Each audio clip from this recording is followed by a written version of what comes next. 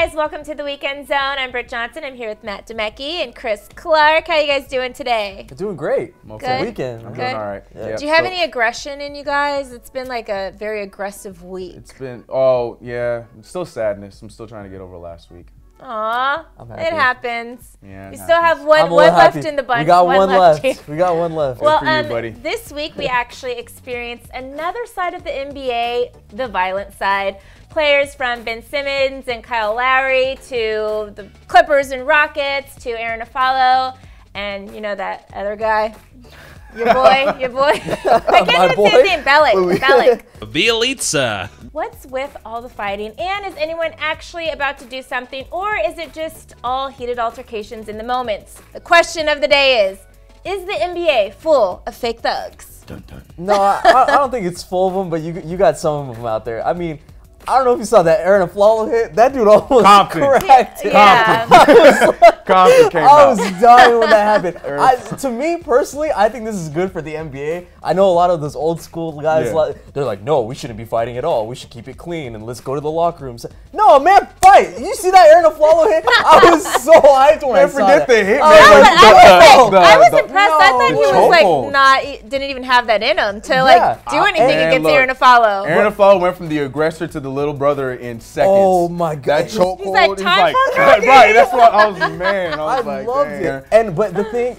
We'll go to another fight, the Ben Simmons and the Kyle Lowry. Yeah. That was so fake. When Kyle Lowry's like, meet me in the locker room. Right. Like, you're not going to be there. He's a little that dude's younger and taller than you. Like, come on, man. Like, there's some fake thugs out there, but, I mean, Aaron Aflalo, he showed up and, damn, he almost cracked you. What do you think, Chris? Yeah. I honestly think it goes back to the referees. I think this is a referee situation more than anything, and I think that this is just showing that like Russell just clapping, and then he gets a tech and he's not even suited up. Like what? Exactly. It's just It just I just feel like there's just no control going on right now, and I feel like all this is just stemming from the referee situation that we've been hearing about from Draymond and from Melo and all that stuff. That's what I personally think it has to deal with. Because now because it's like the refs aren't listening, so I'm just going to let my emotions out my own way. I'm going to handle it my own way. There's just a lot of tension built up, I guess. Well, I have 2 words for you. Matt Barnes.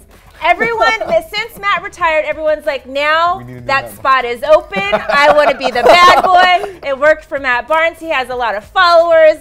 He's like, you love the guy, you hate the guy, but you always follow the guy. He's getting that media attention all the time. And somebody, now that they know they're not going to get beat up by Matt Barnes, is trying to take that spot.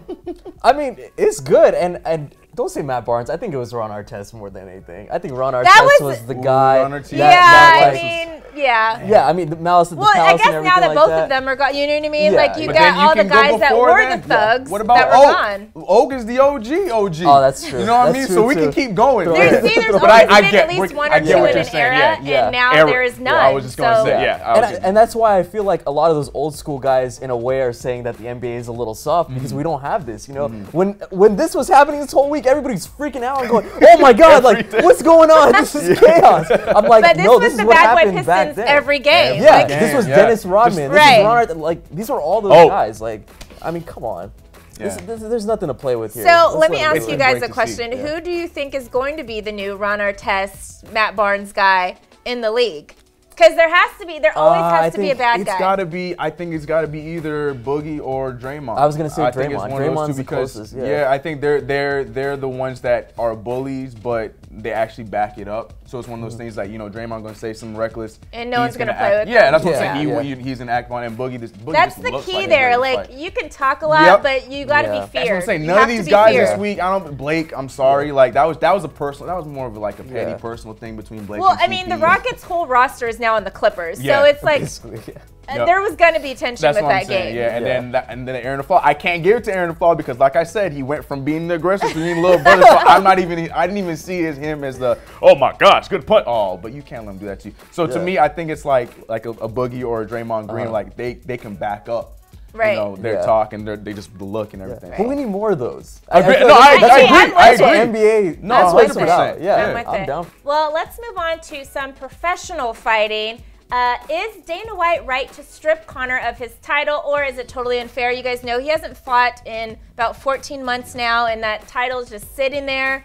should he, should they just give it to somebody else and like let two guys fight, or should they just wait for him to fight and defend his title? I think you just answered it right there. Yeah, exactly. Like I think absolutely that he should give up his belt because look, like Conor went off and got $100 million in a fight. Like most UFC fighters, I mean, they don't even make $20 million through their career. Right, I don't blame him for not fighting because obviously you don't need the money, and I think that's what he was passionate about. But look, let these young dudes fight. I mean, Tony Ferguson's out there. You got Khabib out there. They're gonna fight. I think it's in April. Yeah. So I mean. Especially if you're not going to defend, especially if you're not going to come out this like you said in 14 months and defend your title. It's like you might as well give it up and let somebody else come and actually take it. Who's somebody who's actually been fighting in that time. And to me, I think it's not wrong of Dana White to be doing that in the first place. Exactly. I know the $100 million thing is a big reason to not want to fight again because you don't need the money. Yeah. But do you think that he maybe is afraid of taking another L just because he hasn't been in the UFC ring for such a long time? Do you think that is the reason why he's not wanting to fight and just holding on to that title? No, or I don't think so. I think now it's to the point where Conor wants to fight like a worthy opponent because like I know Khabib's undefeated in the UFC and he's there for the taking, but a lot of his wins, like Conor looks at it and is like, okay, no, he doesn't have any quality wins over great people, And there's nobody. Tony Ferguson's there. I don't know if he's fighting. Clark has I don't know. I don't think it's worth it. I think low key. I think you think so? I think that fear is there somewhere. I kind of see that because I mean. You can't take an L in both sports. That's what I'm saying. Can you imagine that? Then we're gonna have him going to the WWE too next. But he's still gonna make money off that because everybody's gonna be tuning in. But at that point, True, like you said, he doesn't need the money, so it's not even about the money anymore. It's about like, do I really want to like end my UFC career as a champ or as like, dang, I came back after losing to Floyd and I take an L in the UFC ring, so now I'm a champ of nothing. But okay, if you look at it right now, who can Conor fight right now? And be a quality opponent. I see. I get that argument, but I think. But the question was more so if the worry was there. I mean, I kind of want to. I want to see the Ferguson fight. I would like to see him fight against Ferguson. I think that'd be kind of cool. But look, like when Conor and Nate Diaz fought the first time and he took that L, right? The amount of risk he has saying I want to rematch right away. What if he took that L again? No, but you're losing, so you can only either still suck or be better. So when you're at the top and you need to like defend your title, I think that's a bigger risk than trying to come back. But that's the thing, he was at the top. He beat Aldo, he got the belt, and then he's like, okay, I'm gonna go for a money fight now. So he fought Nate Diaz, took a loss, and I mean, if he lost again, that was personal. That was more of a personal thing because he didn't beat him. I don't think any UFC fighter goes, okay, I'm scared of losing to this person because it's going to tarnish my reputation. Yeah, but no UFC fighter can say that they're big money like he is now. You know what I'm saying? That's true. He's in they take the money because they're literally, like you said, might not make $20 million in their whole career. Like, he has the money. Now he can pick and choose who to fight, when to fight, why to fight. Make the calls, yeah. But I don't think still honestly though, been quiet. I personally think that he's never going to fight in the UFC again because I don't think it's worth it for him. But you think he's going to fight again because you specifically said UFC. Do you think he's going to fight again? Besides the bar fights that happen in Ireland. What's crazy, that doesn't count. I think his next fight is probably going to be in boxing. That's what I think so. I really think so. And you think he's going to go straight to a big name? Manny Pacquiao's there. Okay. They were talking about it a couple months ago. Okay. Well, long story short, basically, give up your title, bro. Let somebody else take over. No, I agree with that. Okay. I agree with that, too. All right, so before we head out today, Sunday is conference championships in the NFL. The Eagles are taking on the Vikings, and the Patriots will face the Jags. Who do you guys have winning each game and making it to Super Bowl 52? You know what?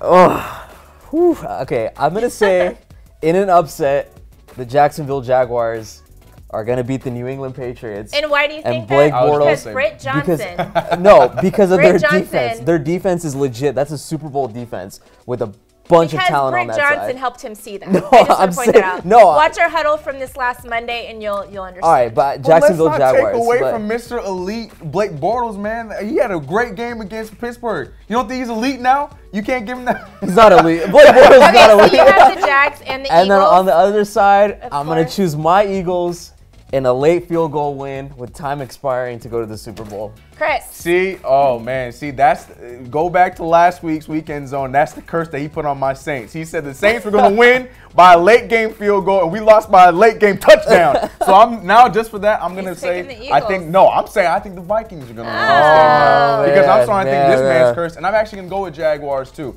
Yeah, I was there for Britt Johnson. Sorry. But also, I think you edited that one, so I helped you out so too. technically I was there for that one as well. But yeah, I think they're going to get that underdog win for that one. I'm going Jags, and let's go Vikings. Just because I'm an Cowboys fan, I can't root for the Eagles. I just can't do it.